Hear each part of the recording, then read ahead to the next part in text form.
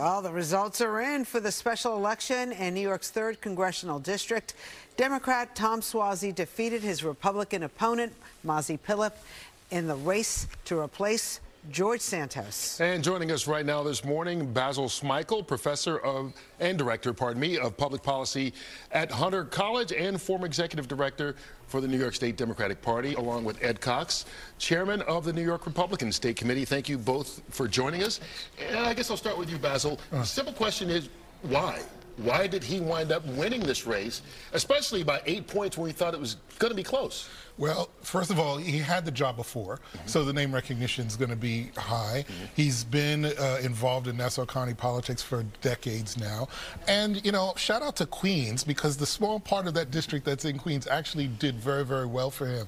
And I wouldn't say put him over the top, but the gap was really significant in that part of Queens. And not to mention the fact that I think there was an attempt to sort of nationalize the race. He actually just, you know, focused very locally and ran a pretty good campaign. Ed, before we get to the national aspect of it, do you think weather played a part in it? It Especially the gap. Yes, our voters normally turn out in the morning, and the snow hit in the morning.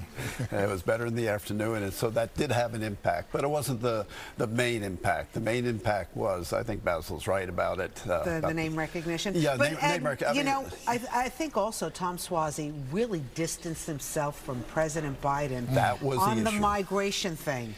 I think that played a big part. I mean, I don't know, you're the... Rosanna, if Mazi had the verbal ability to stick him with Biden, and he had a 100% voting record for Biden, and Biden's polls are in the crapper because Bidenomics isn't working, because of inflation and because of the unvetted migrants. Both of those are issues that are big in Nassau and cutting against Biden, and the really was to nationalize it was the issue, and to make Biden the issue. Yeah, so Basil, what does this mean for the national election going forward?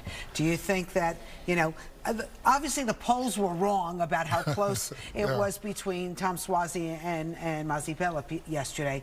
Do you think the polls are wrong with the presidential race? Well, I think weather did have a lot to do with changing the way those polls sort of represented the final outcome. But I would say, you know, we have to do this again in November, and Biden and Trump will be on the ballot. You're going to have a higher turnout. I think the race does become more nationalized at that point, and I imagine that the Democrats, particularly with Hakeem Jeffries really focusing on what's happening in the state to win back the House, we're going to be seeing a different dynamic in the suburbs and in the Hudson Valley. But it would work for Democrats if we can field more moderate candidates. And I'm not, if you're a progressive, you're not going to like that. But moderate Democrats can be competitive in these seats, and I think that's what a lot of us are going to look at what's going to happen in those suburbs. You know, Ed, he mentioned that we've got to do this again in November, general election. Tom Suozzi has to run again. You take a look at it. The districting in New York could be totally different by the time and the impact it has nationally, because it's got to be decided by the end of the month? Well, we'll decide. It's supposed to be. It could go beyond that. You never know. It depends what happens with the Independent Redistricting Commission Thursday. They're meeting.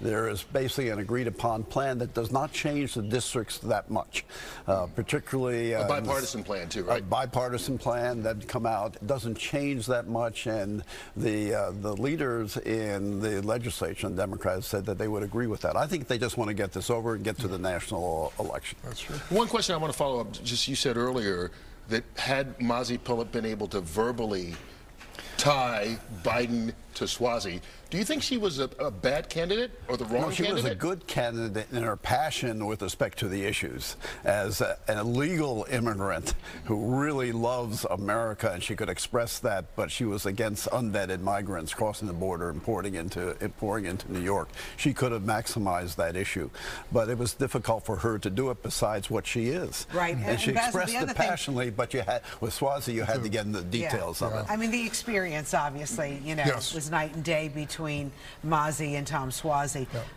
That rhymes. So what happens in the fall?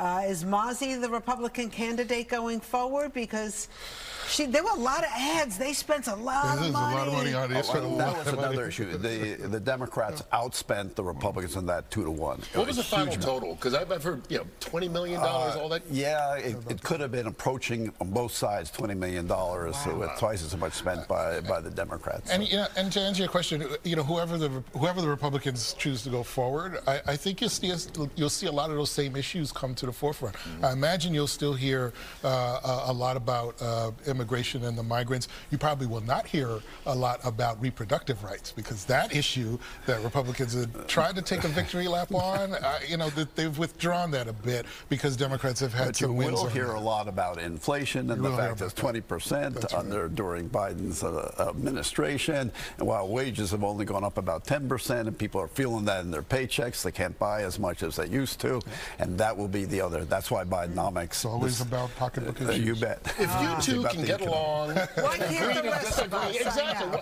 Why can't it be this simple? It's never this simple.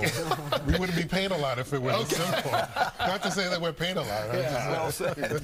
Your check is waiting for you to leave. Actually, we don't pay them anything. But thank you so much. Basil Smikle, Ed Cox, you are worth a lot to us here on Good Day New York. We appreciate it. Thank you, guys.